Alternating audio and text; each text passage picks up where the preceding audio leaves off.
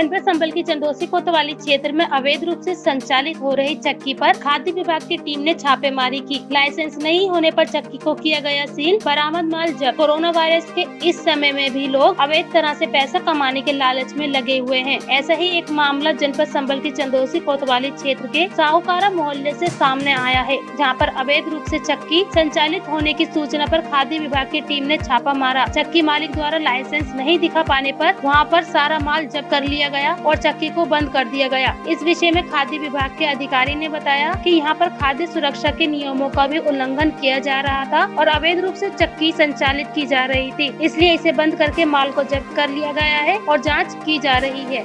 Sir, यहाँ पर जो आप आए हैं तो ये क्या काम हो रहा था? यहाँ पर चक्की अवैध रूप से चल रही थी, बगैर लाइसेंस के चल रही है। और फूड प्रोसेसिंग के किसी भी काम के लिए FSSAI का लाइसेंस या रजिस्ट्रेशन होना जरूरी है। क्या माल सर बरामद हुआ है या क्या चीज़ का व्यापार? यहाँ पे चावल का आटा है और इन्होंने स्टॉक में कुछ सेवई रखी है, कुछ चने की दाल है, मसाले भी, साबुत हल्दी इनके पास पड़ी है जो पीसा जा रहा था। हाँ, और पीसने के लिए तैयार था।